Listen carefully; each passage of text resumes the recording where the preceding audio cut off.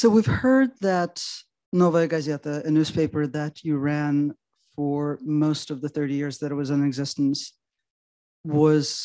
its license was revoked by order of the government 3 days ago. Can you actually walk us through the stages of what happened to the newspaper starting after February 24th this year? Да дело даже не в газете. It's not about the newspaper.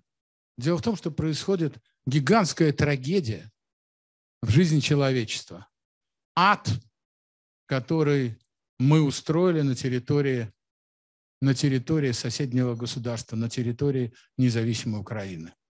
Можно говорить про газету, про то, что нас судили десяток раз, у нас отобрали одну лицензию, потом вторую лицензию, а 15 сентября Верховный суд вообще закроют.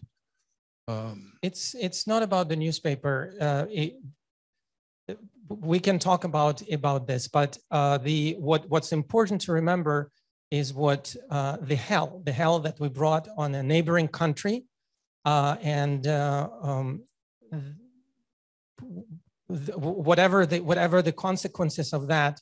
On September 15, there might be a court hearing that will revoke the license again, but that's the consequence of what had happened in Ukraine. Но рядом с Мариуполем все наши профессиональные страдания немногого стоят. Next to Mariupol sufferings, all our professional sufferings are not that big, doesn't seem that big. К тому, что в той трагедии, которая происходит сейчас после вторжения России в Украину, надо говорить не про свои беды, а про то, что можно сделать для того, чтобы прекратить эти убийства и эти разрушения.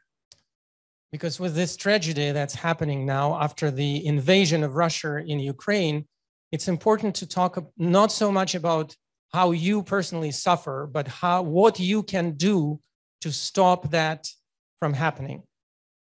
В России фактически завершился медийный геноцид медиа.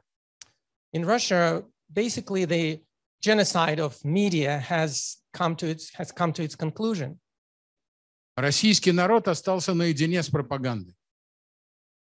Russian people are now left alone, face to face with propaganda. There is nothing else. Закрыты 138 тысяч сайтов. 138,000 websites were closed, news sites. Большинство абсолютно независимых от государства изданий, в том числе такого высочайшего качества, как iStories, Проект, Холод, это молодые, талантливые стартапы. Они вытеснены из страны, они объявлены врагами народа.